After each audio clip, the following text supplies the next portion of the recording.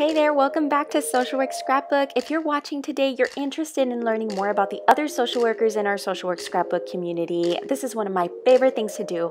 Ask them what are their top 3 self-care strategies, why did they choose the field of social work, fun stuff like what they're reading and listening to, and of course, I want to hear those success stories. So here is Justin to answer these questions and more. I hope you enjoy. Hey Lauren, thank you so much for having me on this channel. I really do appreciate this opportunity.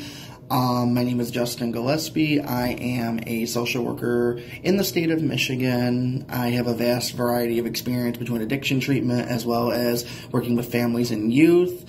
And I love the fact that I get to come on this channel and explain my current role, my past roles, and just why I love social work so much. I have been a social worker for a couple years now. I have done it since 2016, in which I immediately started as a case manager for a substance abuse agency. From there, I graduated with my MSW in 2017. I ended up working as a clinical case manager for a juvenile justice center, and I didn't necessarily enjoy the work. I loved working with the kids, but as far as like the work and the administration itself, it just wasn't for me. But as far as the work of a clinical case manager specifically, I fell in love with it because it was like the best of both worlds between therapy as well as case management. And so I became a clinical case manager / medical social worker at my current role. My agency is named Work at Health, and we are a telemedicine, telehealth treatment outpatient clinic that treats opioid use disorder as well as other addictions. So it's been such a fun run, and I absolutely love working here. It's so much fun.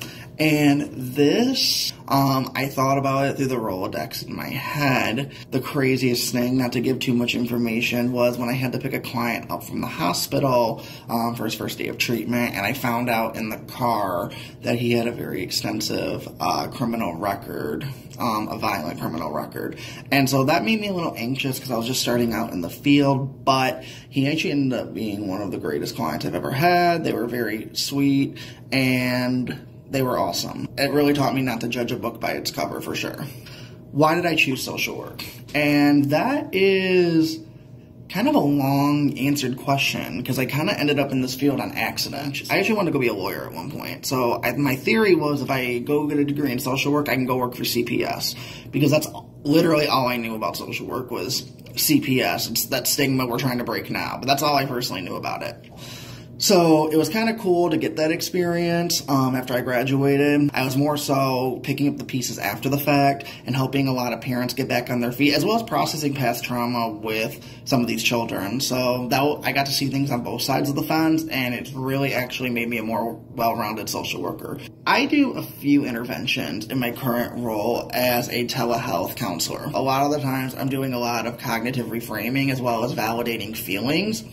And when I'm on the phone or video with my clients, I'm also doing a lot of CBT with them. One of the acronyms that I actually came up with when it comes to, what do I say to this client? Especially when you're texting them, there's a real skill that you're doing, just like if you were talking to them in person. It's called RAVER, R-A-V-E-R. It means rephrase, assess, validate, evaluate, and then respond. So you really want to repeat some of the things that they're saying in your own words. You want to assess to see if there's any needs that they're looking for, whether it's directly or indirectly. You then want to validate some of the feelings that they're having, and then just overall evaluate the situation in your message. Did I cover everything that I need to? I had this client who he sent me this really long email, and it was just basically like, you helped me so much, and I know I didn't show appreciation to you when we were together, but you were just someone who treated me with a lot of respect and helped me with things I was struggling with growing up. And that was probably just one of the coolest things I've ever read. Oh, he also said that he was getting his GED now and he started working full time.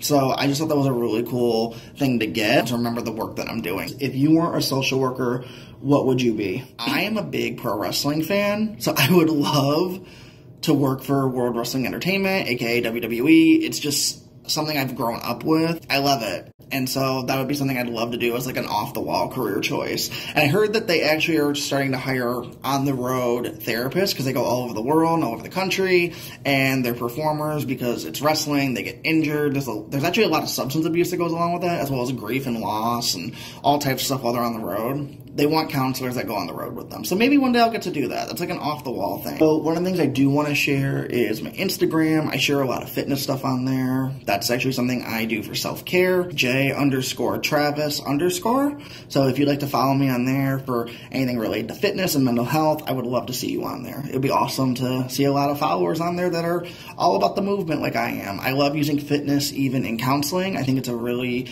great intervention that is evidence-based that a lot of people don't utilize. When you exercise, you actually build a lot of endorphins in you, and you build a lot of things like dopamine, serotonin naturally, that you've lost over the course of substance use. And as a result, you end up feeling feelings of happiness and contentness. I love going to see pro wrestling and MMA fights, whether it is a professional fight, whether it is a local indie fight. When I was younger, I didn't really like a lot of team sports. I always loved seeing stuff that was like more individual based. So MMA and wrestling, that's something I've always loved. I attend a support group for my mental health. I do that on average about once a week. I think it's very important for my self-care just to keep myself checked in. Just because I'm a therapist, it doesn't mean I couldn't just slip back into some of those habits or some of those unhelpful thought patterns that I used to have very frequently.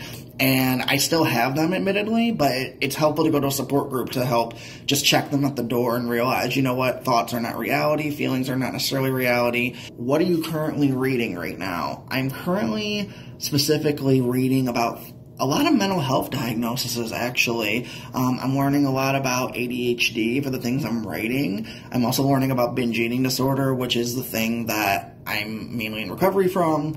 And just quite a few different mental health diagnoses that go along with it. I am currently listening to a lot of things.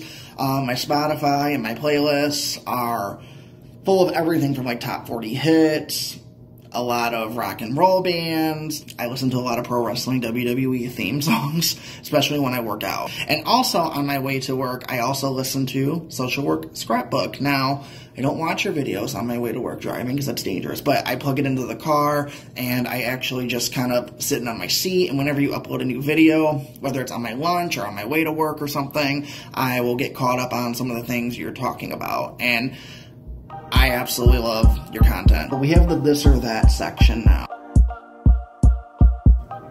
Workout or nap? Definitely work out. I have too much energy and too much ADHD to even nap, so I would much rather work out, and I absolutely love working out. iPhone or Android? Android. Any day. Any day. City or country? I'm very extroverted, so I would definitely say I'm more into the city life. Winter or summer? Definitely summer. I am not a winter person at all, which is really weird because I've lived in Michigan my whole life. Amusement park or shopping mall? I have to go with shopping mall for this one because I am very much afraid of heights and I'm not a roller coaster person at all. I hope you enjoyed this video, and awesome. Thank you for having me on here. Bye, guys.